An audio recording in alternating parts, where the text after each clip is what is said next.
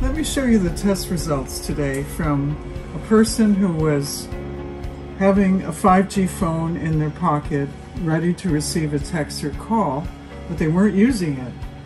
And on the left here you see the results of 5G phone on the blood.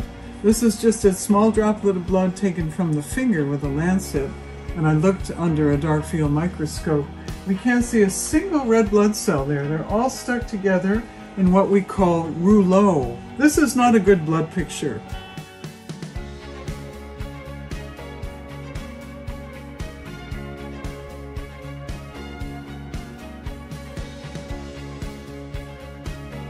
A typical blood picture.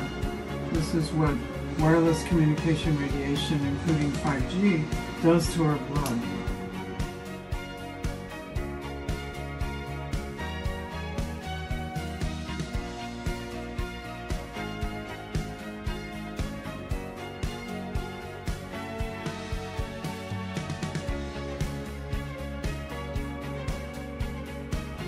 "30 minutes to an hour after wearing the Amezcua Chi Pendant 4.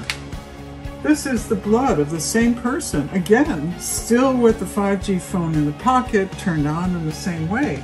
And we don't see any more stuck together red blood cells. The cells are freely floating and truly separated. This is normal, healthy blood. And Amezcua Chi Pendant 4 totally restored this blood picture back to normal.